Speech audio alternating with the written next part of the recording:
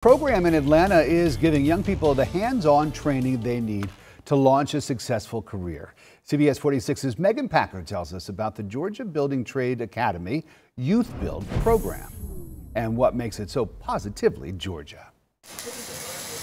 I'm learning well how to use a tape measure, life lessons, how to use numbers, and like in the situation where I'm using the tape measure. that will pay off. Get some of it off. At the Georgia Building Trades Academy Youth Build program in Atlanta, Jamil Williamson is one of several young people looking to the future. They're trying to help us become better adults. The 19-year-old is interested in a career in heavy machinery, but this pre-apprenticeship program offers him a chance to try out all different trades in construction. Here, 16 to 24-year-olds can figure out what they like the most, learn the fundamentals, and prepare for an apprenticeship and job in an industry that's always in demand. This program is priceless for the community. I like to say it's the best kept secret. Program Director Christy Smith says their goal is to train young people from Atlanta to be able to give back to Atlanta. There's not a lot of people of color, women in the trades, and we decided to make a safe place for those participants to learn and grow and enter the trade successfully. It's helping me through my life right now, so